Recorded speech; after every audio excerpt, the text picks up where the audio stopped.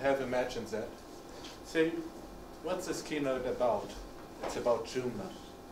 And what is Joomla? Is it just a CMS? Just a piece of software? Or like some people tend to say, just some crappy shit put together out there? Is it just that? Is it only 3% of the internet?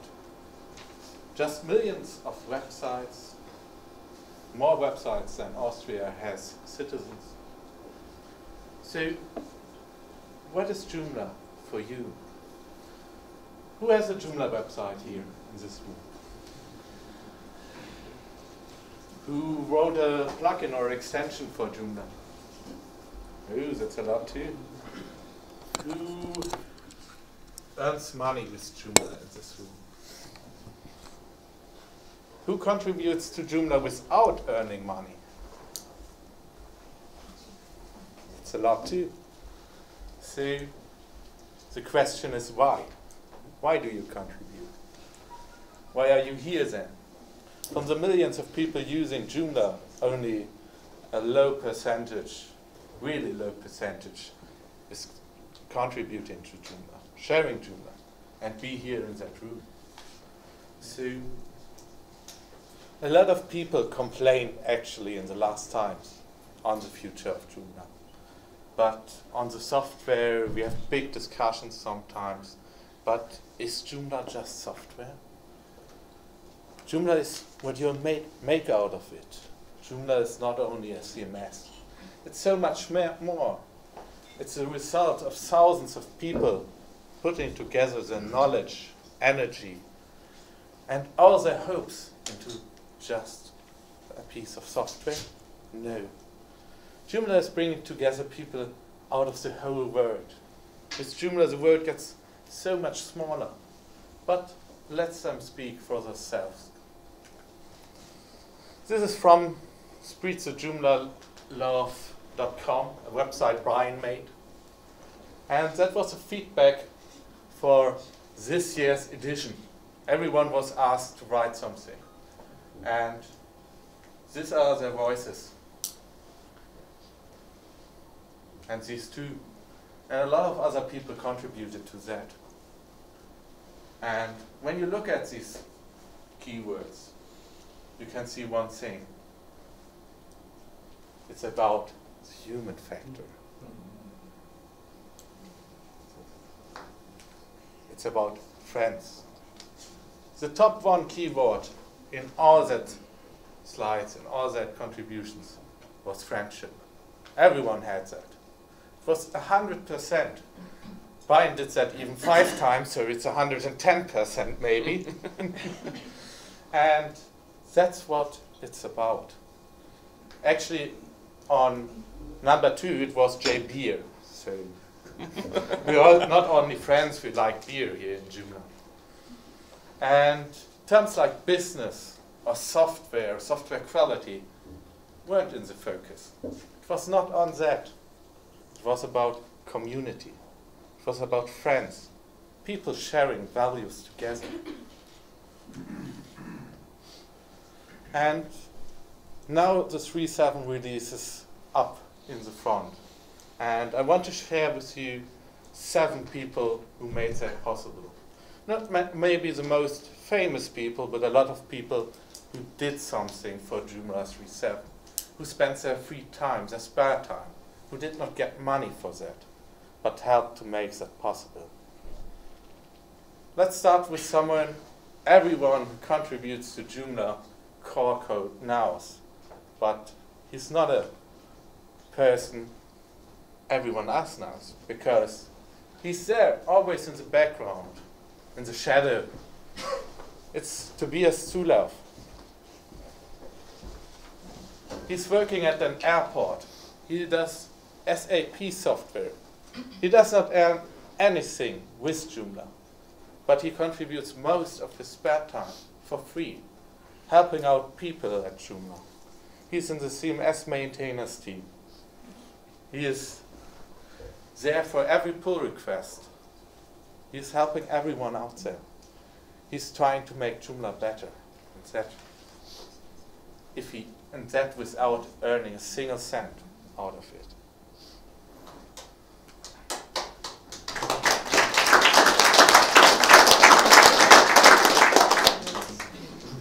One person most people know, the grumpy guy of Joomla, our old friend Robert Deutz. He has to be here because of the 3.7 release lead. No, he did a lot for Joomla. He was in PLT. He is organizing J and Beyond.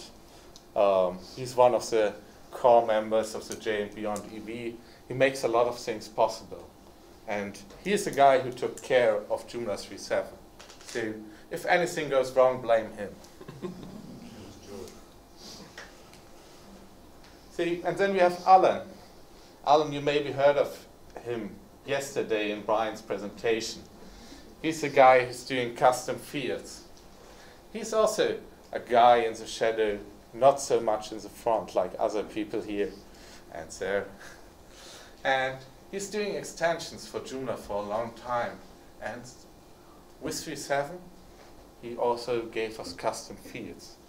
He gave us one of his own extensions, DP fields. And he gave it back to Joomla and said, I want that in Joomla. I want everyone to have that directly out of the core. And that's a great thing. He worked hundreds and hundreds of hours to get that done, to make everyone happy, which is not always an easy task, not in Joomla. But he was there, and thanks to him we have that. Thank you, Alan.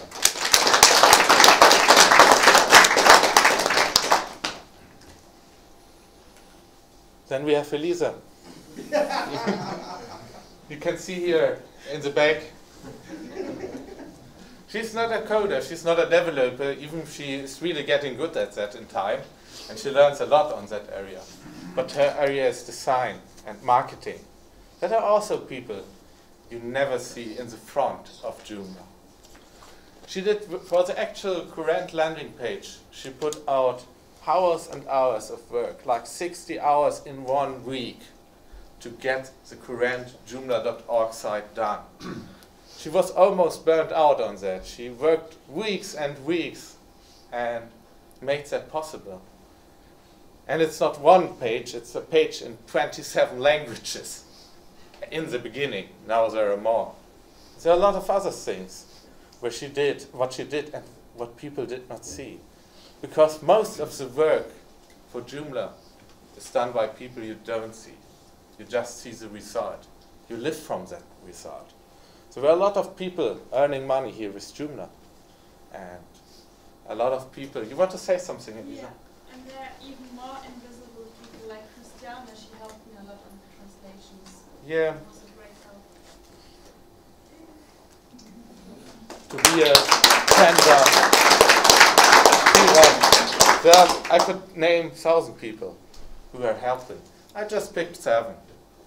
I'm telling you a bit later why. See, Elisa is not only doing that. If someone needs some design stuff in Joomla done, you just talk to her and you know she managed to do that for you. It's a great work, and this is also important. It's not only the code. And thank you, Elisa, for that a lot.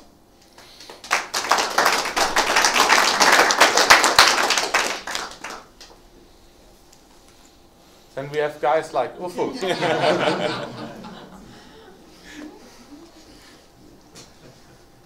Ufuk is involved in so many things. He was here with us for the Media Manager Code Sprint we had in Vienna some days ago. He's working on bringing people together. I think Ufuk is a guy who spoke with most people here, because he goes to everyone, asks the person what he is doing, what she is doing with Joomla, brings them together and tries to get them to the project, to help the project, and not only to be here. And that's great work from Ufuk. And he's there in marketing. He's in so many areas involved. He actually has no time to work anymore. So thank you, Ufuk, for that. You're doing great.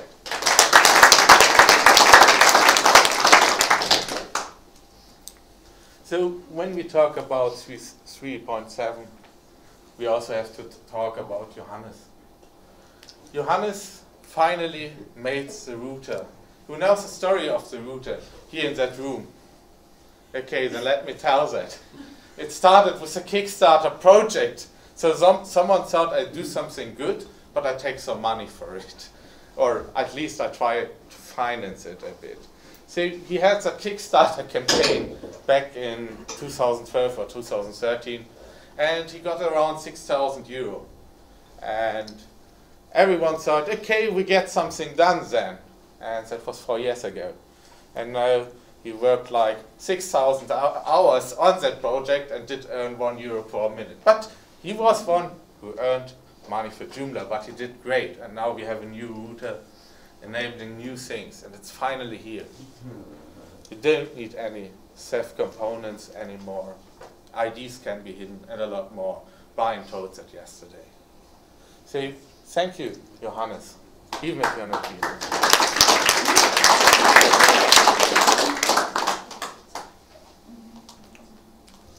And the last one is a friend of mine from India. It's Puneet Kala. A lot of people don't even know about Google Summer of Code and Joomla. This year we had 6 students working 4 months at full time, so 40 hours a week, on Joomla projects. And he was the admin of that. He made that happen. He actually managed to get us 6 slots by Google in that project. And he kept up the spirit of the students, mentors, and a lot of other things. The project Brian told you yesterday about association is made by one student. And he did work on that mostly. And there were other people like Andre, Jean-Marie, who put that together. And when we have that feature, then it's thanks to him, because he got us the slots for Joomla. So thank you, Puneet.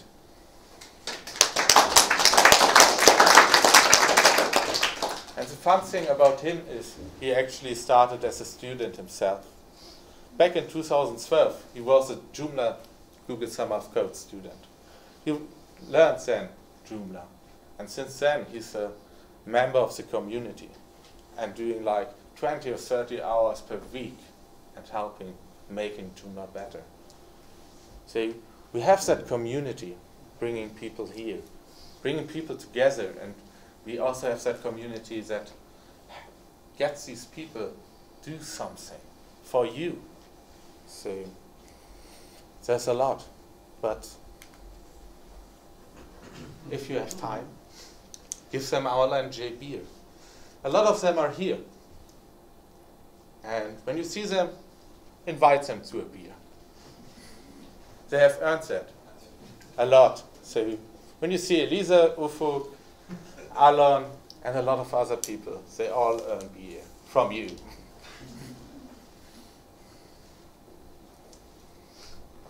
But wait, only them. It was just 7, and it was really hard to pick 7. I could have picked 70 people, and even more, because it's so hard to pick them. But I wanted to show you 7 people not everyone knows about. Everyone knows how much Brian is contributing, how much George is doing, how much Michael is doing, or at least a lot of people who are involved with the project do know that. But there are also these people who also make it possible to have us Joomla. There's Secret, who's doing Joomla Day Austria, like these events, where we try to find new people, where we try to motivate people to come and join us, to come and join the family of Joomla and help making the product better. So that was, for example, JWC 2016. A lot of people made that possible. And these are all people working on Joomla.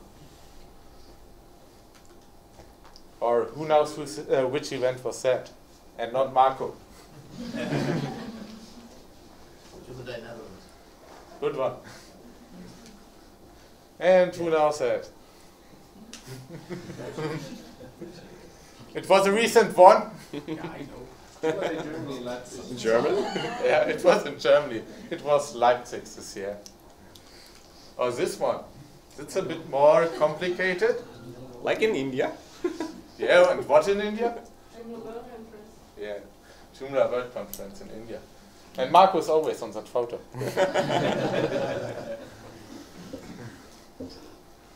See, Joomla is not 7 people, and it was really hard to pick them. I picked them because they are not always in the front, and not everyone, maybe except Robert, is known of them.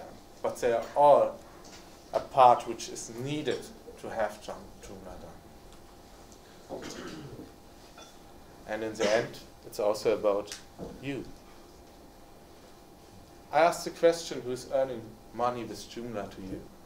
And if you earn money with Joomla, try also to give something back, because it lives from constant contribution. It can be quite hard to get into Joomla. The learning curve can be quite tough, but don't give up on that. Ask for help. Everyone here is there to help you. And people are happy if you ask them how something is working, because they know how hard it can be to contribute, to start contributing. But it's your opportunity to do more and to learn more and to experience a lot of more than in your normal work, than just doing nice customer websites or something else. Working at an open source project means that all people putting their effort and their enthusiasm into that and their spare time, that you carry by this, even when things are complicated. We are living from that constant contribution. And Joomla is not a project for a year, it's a lifetime project. And it will return you a lot. I can tell that, and a lot of people here in the room can tell you that too.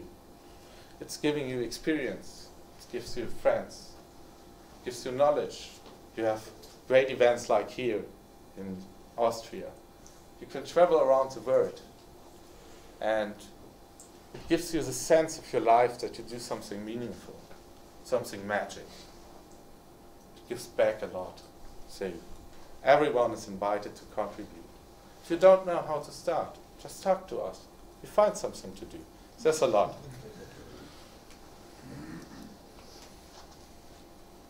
There's one thing which is a bit off of the topic, but I wanted to talk on that because we had some negative voices on that topic, Joomla security. You know, we had some security holes like 3.5, or which were fixed with 3.47, or the recent patch 3.6.4. But people tend to say then, yeah, Joomla is insecure. But I asked the question, why is Joomla more secure? So it's about, we are like 3% of the web. That means we are an interesting target. Maybe not as much as WordPress, but 3% of the web means millions of websites. So we are targeted every day, and we are tested every day. And we get much more tested, like some proprietary system by one company which is used by like 5 websites. And people think on how they code. And before something went into Joomla, we need at least 2 human tests which always look on the code. Someone contributes. No one contributes code directly into Joomla. It's always this process of you do a so-called pull request, and 2 people need to review, automated tests have to review, and then it's done. And we have the Joomla security strike team, which is working when security issues show up, when they are reported, to resolve them. David here works with the big hostess to inform them before, to hopefully often make it possible to have so-called mod security rules to fix problems in front. So we are trying to be proactive. And we don't communicate these things in the public. And then the patch comes and everyone knows at this date, please patch your site fast. It's a lot of stuff. And it's a lot of work to actually maintain that. And that's what makes Joomla more secure? On a proprietary system, you have maybe, when you are lucky, one code review. Or most times no one. Everyone just contributes to that, no one overlooks that. In Joomla we have that safety net, making it way better. And at the end, you make it happen. Everyone in this room should ask itself the question, can you bring up some time? Can you bring up some help for Joomla? Because everyone here in this room is needed. There's so much to do. And in the end, it's too less people who do something. And we could need a lot of more. Then maybe Elisa does not have to work 60 hours a week. So if you have some energy, some love for Joomla, come and join it. You can do translations. That's easy start. And it's a tough work because translations should be good. We had a lot of critics for like German's translation which do not match, and we have big debates. We even have big debates for ENGB. And you can start helping there. You can help testing. As I said, every pull request needs at least 2 testers before it gets merged. And testing doesn't mean you have to code, but you have to install a component, patch tester, click on install that, and then following the instructions of the code change, and see if everything is still working. If we would have more testers, we could prevent a lot of bugs. So if you say, why is that not that way? You should say, why could I not make it myself that way? That's a difference in open source. Testing also means giving feedback. If you experience an issue, report it. Out of the millions of websites, we sometimes have issues which a lot of people should have been experienced, but no one reported it. Then no one knows about it and no one fixes it. So it's also about giving feedback to the developers. If you want, you can also start developing. That's from a code sprint. Some of the people on that photo, like Peter, Marco, are here. Even small things can help. A lot of pull requests are just changing 1 to 10 lines of code. So where you don't need deep experience in system architecture or coding. But you can start fixing small stuff which shows up in the issue tracker with some decent knowledge of PHP. And it's a good starting point. And then you can have fun with these guys at a code sprint. You can organize stuff. Like this always looking guy who's always looking in his laptop and tries to make things happen. And for organizing stuff, we have some new events which are going to happen in the next year and where everyone is invited. We have Joomla Camp Essen, which was a great thing last year. You should all join that. David already talked about it. It's an unconference. You wish your topics, and people then start talking about that. You want to know something? Go there, find someone. There are all that nerds who know the stuff. It's the 4th and the 5th of February next year. So first weekend in It's February. also on the back of the program. Is it?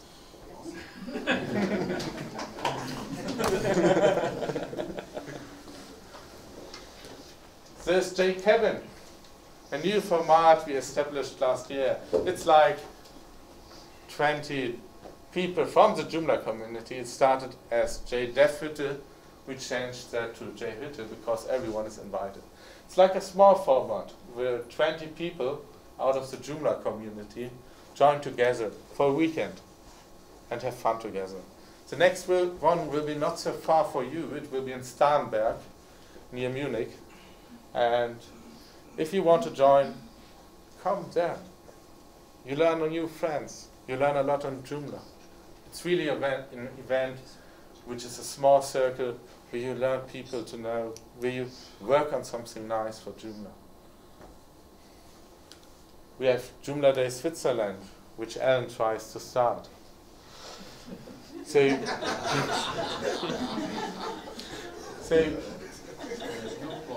as you know, we didn't have a Joomla Day Switzerland for some time, and we need one, because to be complete. So we have one in Austria, and now it's time for one in Switzerland too. Because all these events bring people together, new faces, people we haven't seen before. And these people we could use. We can need you. We need you. So we have that. It will be probably somewhere in the Alps. So with the option, we try to make that happen. Alan tries to make that happen. That we have one day of skiing or something on that. There will be Jay Finker next year. Jay Finker is like Jay Cabin, but a bit longer. You can say 1 or 2 weeks or whatever you want. And we go to Greece. And we will be there, have fun for 1 week. It's like vacation and Joomla. Joomla vacation. See, you should join that too. It looks nice, isn't it? See, there's a lot to do, and it's about that. There's a lot to do and experience together. And together we create, together we make Joomla. Joomla is not one person. Joomla is not 10 persons. Joomla is you, and it's about you. So please join us, and welcome to the cult of Joomla. Thank you.